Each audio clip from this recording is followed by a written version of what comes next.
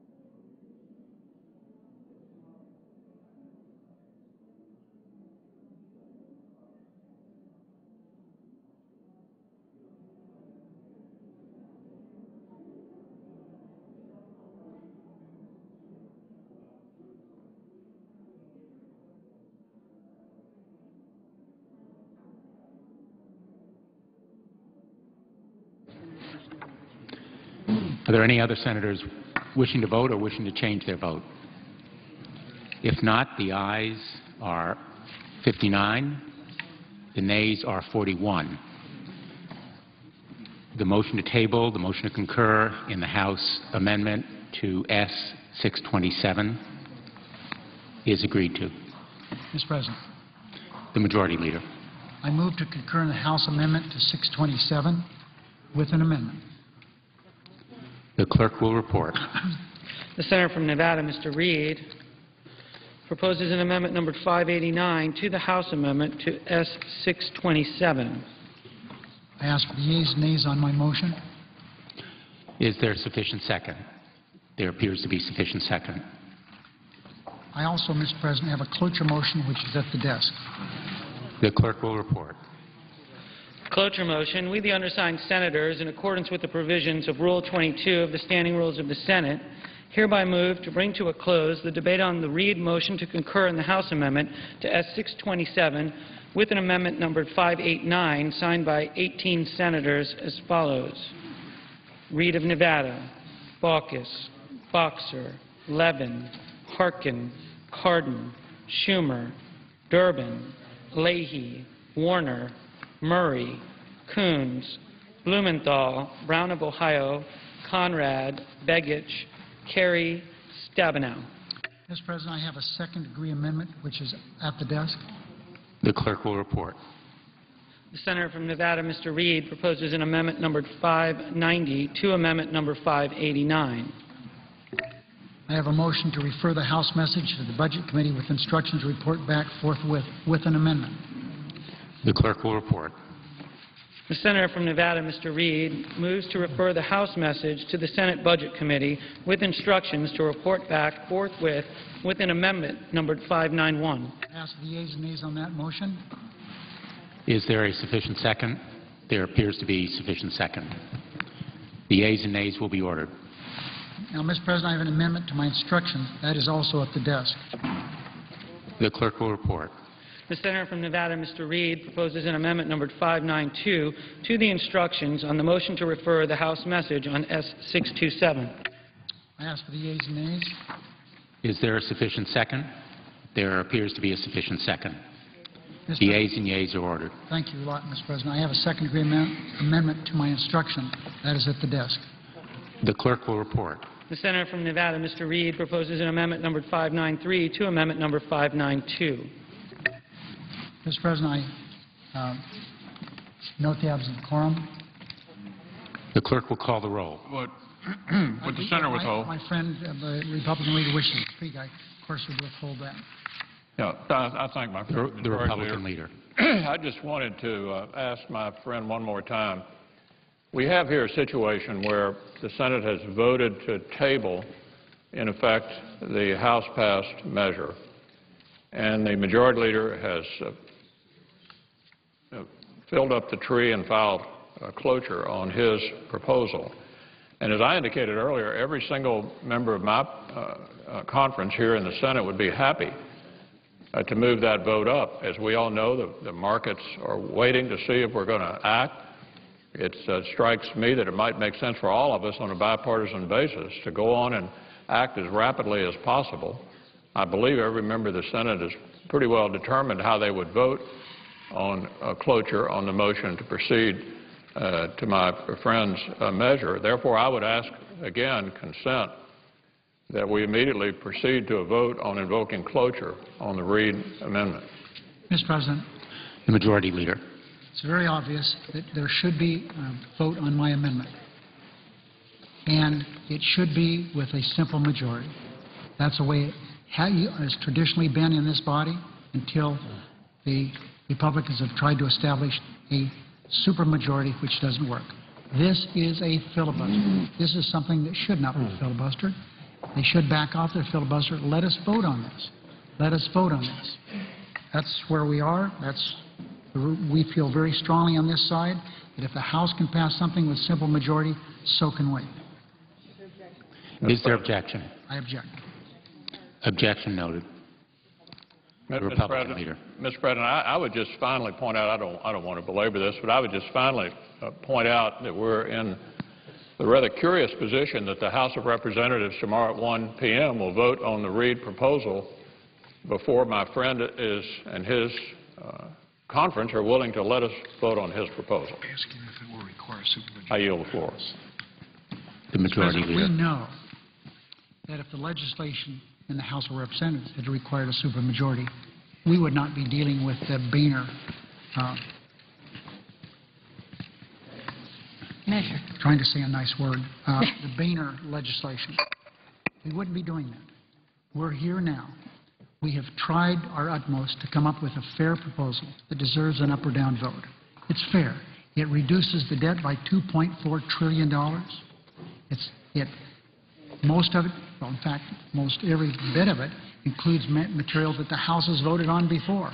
The senators have voted on before. It's something we should do. It's fair. We have tried to compromise. That is not a bad word. I had a meeting set, attended a meeting set with some Republican senators this afternoon. Meeting didn't come to be. I've asked my friend, the Republican leader, to negotiate, and he has chosen not to do that. And that's too bad. I want to move forward. And if my friend wants to negotiate with others, fine. My door has been open all day. But we're doing the right thing. We will not agree to a 6-month extension, putting our country at jeopardy in just a few weeks. The Ryan budget is been out there whacking Medicare, whacking Medicaid, the cut cap and whatever it was, does the same thing. What I have put forward is a fair proposal. It's something we should do. It would get rid of the disaster that's facing us. It's the right thing to do. The American people want us to work this out, and we have tried. We've given. We've compromised. There's just been no give on the other side. In fact, Mr. President, it's been quite the opposite. We had a wonderful agreement set up here between the two people who ran the Budget Committee for years, Senators Conrad and Gregg. Wonderful proposal. Move forward. Expedited procedures. What happened? When we moved to it, 7 Republicans who sponsored the legislation didn't vote for it. Then we moved forward with the Biden group. What happened with that? The Republicans walked out of that meeting. We had a situation where meetings were going on with the President. Leader Cantor from the House walked out on that meeting. Speaker Boehner walked out on the President twice. The Gang of 6, trying to work something out. One of the leaders, the most vocal leader of that group, took a sabbatical leave, and he stepped back in just a few days ago. We have tried our utmost to negotiate something in fairness. We are where we are. We want an up or down vote on my proposal. If the Republicans are going to continue to filibuster this, they're going to have to show at 1 o'clock Sunday morning or thereabouts that they're going to continue to filibuster. We are not going to give up on this. Mr. President.